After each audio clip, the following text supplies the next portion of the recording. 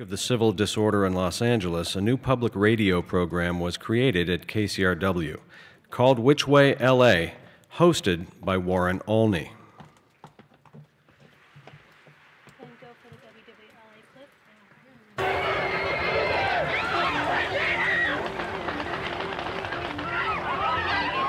You are looking out through Los Angeles now. It does look like a war zone. Now I'm at Beverly and Mariposa, exactly where there's a fire burning the heck out of a small cafe. Again, we're on the corner of Western and Venice. Those sounds and those commentaries are bringing back recollections for all of us of what we were watching and listening to here in Los Angeles just a little over 6 weeks ago. Good afternoon, I'm Warren Olney, and this is Which Way LA. Tom Bradley's been mayor of Los Angeles for 20 years. Today we'll talk with the mayor himself, with several other guests, and we'll take your questions by phone. What do you think are the principal differences in the city between 1973 and 1993? The skyline is the most visible change, but the number of activities, housing developments, clinics, the transportation system, all of these are standout kinds of things that we've seen happen in the past 20 years. What do you hope for the future of Los Angeles? What are the principal lessons, do you think, of your administration? Well, I think it will take us a couple of years to recover from this recession. The rapidly growing immigration rate here could be a source of great tension and conflict. Where they are legal immigrants, we have got to acknowledge that this is a city built upon the contributions of immigrants, and it's going to take great leadership to address that matter. Very interesting article by Mark Fabiani, the deputy mayor, who is, of course, leaving office today also, in the L.A. Times recently, and he mentioned three people as possible successors to Tom Bradley, people who could help to bring back the coalition. I think it's very interesting the people he mentioned. He mentioned Mark Ridley-Thomas of the city council, not surprising at all. He also mentioned María Elena Durazo, who was a union leader here, and Zev Yaroslavsky, the longtime councilman. How do they... Ladies and gentlemen, the host of Which Way LA, Warren Olney.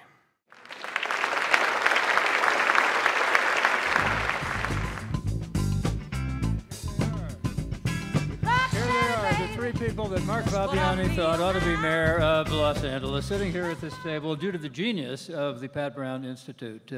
It was something of an accident, as I understand it, that they had chosen these people as well as two others who have been so important in the kinds of changes that we've seen in the film today. And can I just say, what a great film. Could we give another hand to that extraordinary document? It really takes you back, and I have to say that the first big story I covered in Los Angeles was the election of Tom Bradley in 1973. And if you think he wasn't concerned about diversity and didn't recognize, even at that time, just how diverse Los Angeles really is, consider this. We have here on the table a major portion of the rainbow, but Tom Bradley knew that the city of Los Angeles was a lot more complicated and diverse than that. And when he announced his staff appointments, and there were a lot of them, I don't think there were any leftovers from the Yorty administration and the Bradley administration, big list of names, and every one of them was there not only in terms of the name and the background and the qualifications for the position that they were taking, but also in terms of religion and ethnicity and nation of origin. And one of the ones that just stood out for me, leaped out at the time, was Anton Kalia, who was named as an Episcopalian from Malta.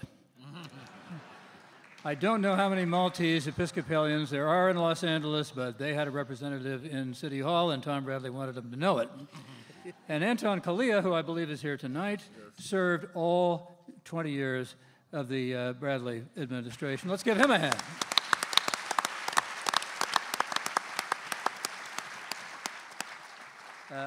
I want to thank President Covina and Rafe Sonnenschein as well. This film, of course, has made Rafe a movie star, and he'll never get over it. It's a real privilege for me to have this panel here. Next to me, Lorraine Bradley, the eldest daughter of Tom Bradley. 35 years in the Los Angeles Unified School District, teacher, coach, assistant principal, president of the Human Relations Commission, board of the Tom Bradley Legacy Foundation at UCLA, chair of the Tom and Ethel Bradley Foundation. We have also Zev Yaroslavsky, elected to the LA City Council in 1975. Served on the Board of Supervisors from 1974 until he was termed out last year. We have with us Mark Ridley-Thomas, the Southern Christian Leadership Conference. After serving in that position, he joined the LA City Council in 1991. He was in the State Assembly and the State Senate, and he's been a member of the Board of Supervisors since 2008. María Elena Durazo is with us. She is the former Executive Secretary of the LA County Federation of Labor. She is now Vice President of Immigration and Diversity at Unite Here. And finally, Judy Chu is with us. 3 times the mayor of Monterey Park as a member of the City Council. She's been in the State Assembly. She was a member of the Board of Equalization. In 2009, she became the first Chinese-American elected to the Congress of the United States, and she is chair of the Congressional Asian Pacific American Caucus. So we have a lot to talk about and a lot of people who can really, I think, be very enlightening about the Tom Bradley years and what has happened since and what is happening right now. Before we start, or I should say, I want to go first to the person who knew Tom Bradley best and who knew the private side of the man that we all knew as such an extraordinary public figure. What is it that you would like people to remember most about that man who was your father? Oh, he was a great father. I can't give any more better accolades than that. I think when we're children and we see our parents, and many of us have some problems with parents, but in our family that wasn't the case, and we admired my father. My mother was fantastic because obviously she had to hold down the fort, but the thing I can say most is he was a great father.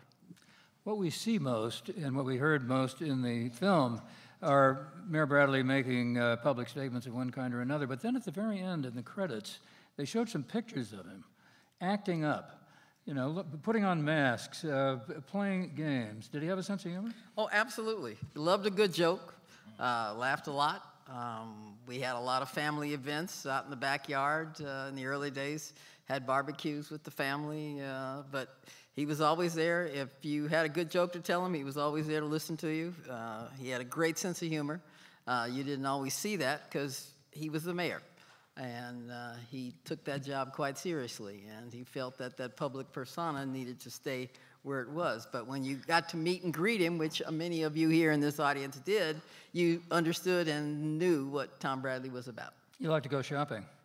Absolutely. For himself, people would just be so shocked. He'd be in Sears or one of the other department stores buying clothing for himself or whatever. He did his own shopping. He was a regular person, and they'd see him in the store and go, "That the mayor? Is that really the mayor?" No, it can't be the mayor. And then he'd come up to him, shake their hands, and introduce himself, and they'd just be flabbergasted because they couldn't believe the mayor shopped for himself. But that's the kind of person he was. We heard him say he was a fiscal conservative. Did he go to the sales? No, he sent me to those. Zev Yaroslavsky, you joined the LA City Council in 1975, 2 years after the mayor was elected. Tell us a little bit, if you will, about those early days, and particularly what we saw today as the Black-Jewish coalition that was so important to getting him elected. Well, I ran for the City Council in 1975 against the Bradley machine. I was not expected to win. I was the first person who didn't expect myself to win. When I was elected and sworn in, Tom Bradley spoke at my swearing in, and he said, "Zev, welcome to the establishment." Or "you are now part of the establishment," were the exact words. And when I spoke, I said, I may be part of the establishment, but the establishment's not a part of me.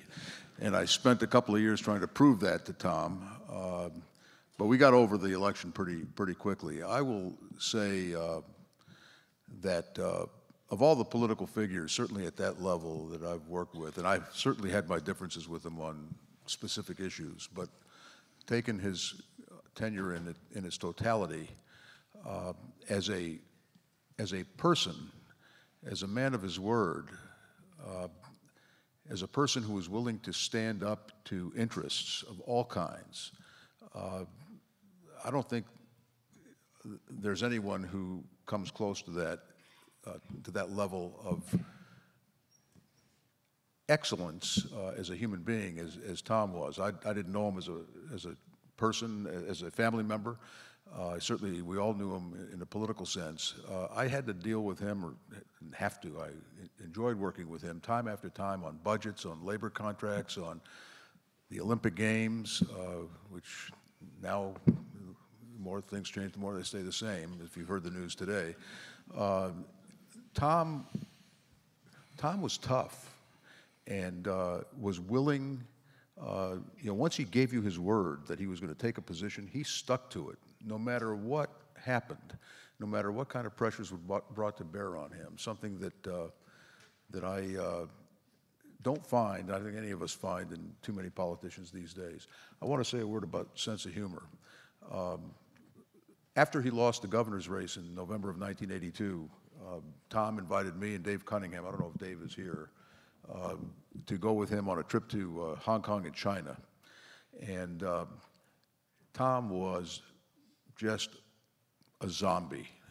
He was just brokenhearted by that loss, as so many people, so many of us were. And he hadn't really cracked a smile the whole trip. And we go from Hong Kong to Guangzhou. It's about a 20-minute flight. We land in Guangzhou, and it's raining. And there's one guy comes up with an umbrella to hold over Tom's head as we're walking down the steps of the airplane. And there's one television camera in Guangzhou waiting to greet him, after he'd been hundreds of television cameras during the campaign. And I leaned over to Tom and I whispered in his ear and I said, Tom, just remember that in China, if 100 million people know your name, if 10% of the people that know your name, that means 100 people know who you are. And it was the first time he cracked a smile. And then jokes flew the rest of the trip. He was a great mayor, and despite the fact that this is focused as appropriately it is in the racial context, that opening line where he says, I don't want to be a black mayor, I don't want to be a white mayor, I want to be a good mayor. That's the way he carried himself day in and day out. It was issues that drove him more than anything else, and common sense and what was right. And oftentimes he did things that were politically very difficult for a mayor to do, and he did it and he stuck to it. Let me get back to coalition politics in a moment. First, here's Mark Ridley-Thomas, who joined the Los Angeles City Council in 1991, just before the cataclysm of 1992. How best do you remember Tom Bradley as you were growing up, becoming a politician, and preparing to enter into that world? Well, Warren, I think the first thing that I would say that I probably would not be sitting in this seat right now if it were not for Tom Bradley. By the time I arrived at the City Hall chambers, I was acutely aware of the fact that I won scarcely by 500 votes. Tom Bradley endorsed my candidacy in the runoff and said to me, if you make it through the primary, I'll stand up with you. And I have no doubt about it that it was his bearing, his big-heartedness, his tough-mindedness that was strategically helpful to me. And it was simply the same behavior, frankly, when I was at the Southern Christian Leadership Conference when I first got to know him. Marnez Batiste Tackett was the executive director, and they had a wonderful relationship, and I benefited from that relationship as well. And so the activism of the moment caused us to take positions contrary to that of then the sitting mayor, Tom Bradley, when I was doing the work of civil rights at SCLC. But he never made that an issue. And so by the time I did arrive at City Hall, he embraced me, and I had the honor of being one of his primary lieutenants for the 2 years remaining at that point in time. And it was a wonderful experience. He was affirmative of me, obviously of a different generation. And I guess the last thing that I will say is his work ethic was second to none. He got to City Hall before practically everybody else, and he left after they did, and in many instances after he had already run the gamut of the events for the evening. He was indeed remarkable and an extraordinary example of what leadership in the modern era looks like, and I salute him to this very day.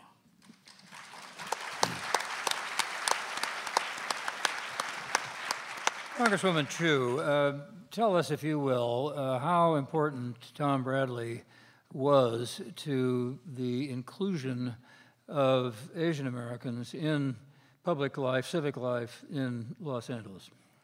Well, I am just totally inspired by this film and by Tom Bradley's story.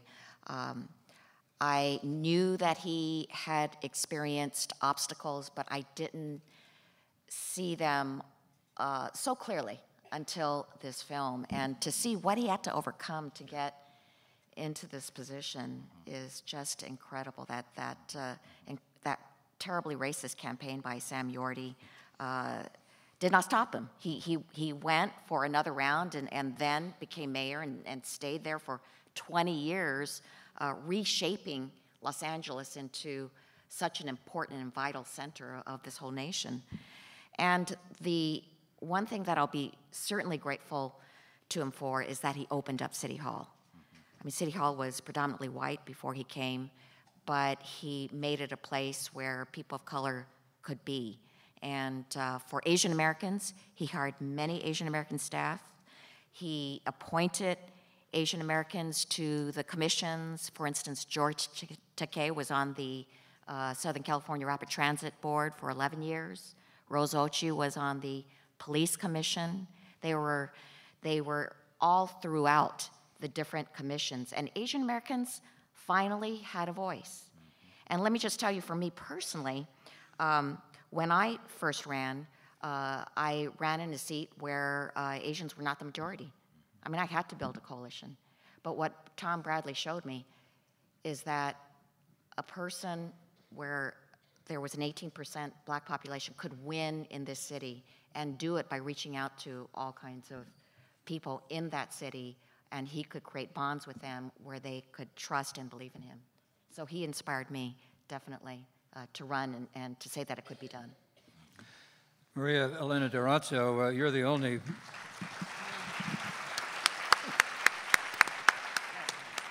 only one of Mark Fabiani's predicted possible next mayors who hasn't been an elected official, but you've certainly been an important factor. She's smart. In Los Angeles.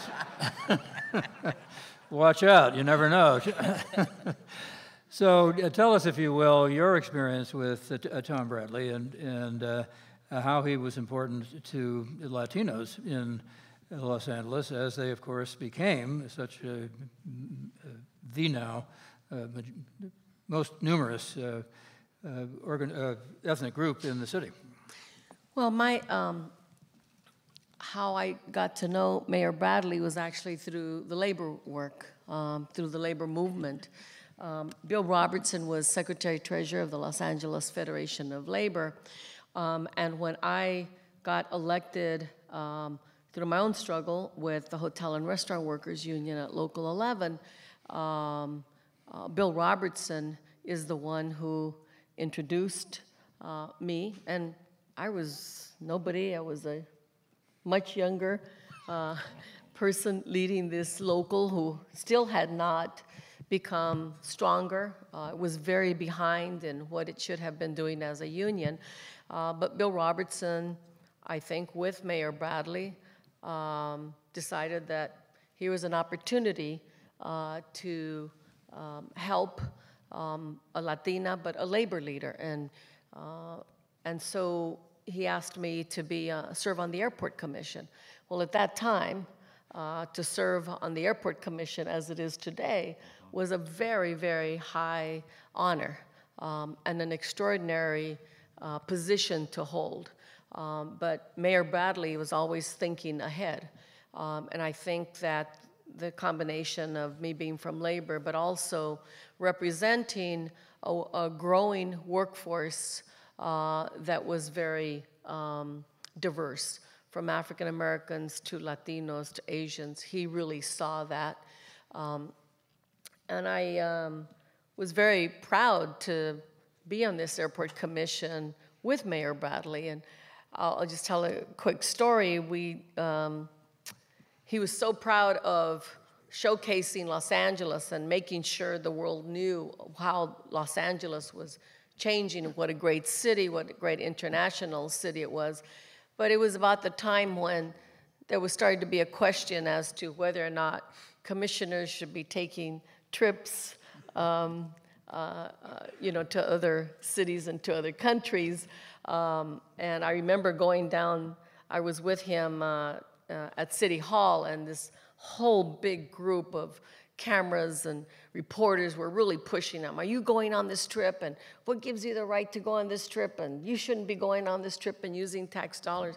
And he was so tall, and he was just stood way up here looking down at the reporters. And he just had this very dignified way of saying, I'm doing what's important for the city of Los Angeles. And I was running alongside him, not really knowing what was going on. So I got the tail end sort of Mayor Bradley's work to build Los Angeles. He was very committed to the labor movement, to unionized jobs. He knew that represented a real opportunity for working class folks to be able to support their families, and he really cared about families and a good standard of living. So again, I'm really feel lucky to have had that experience with the mayor, and it meant a lot to my own growth, my personal development, that someone like Mayor Bradley would look to put me on a commission that was so highly important to the city.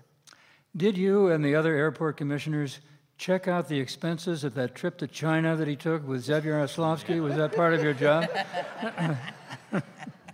No comment. You don't remember anymore. No comment. I saved that trip a lot of money because most every banquet had roast suckling pig. Talk about the Black Jewish Coalition.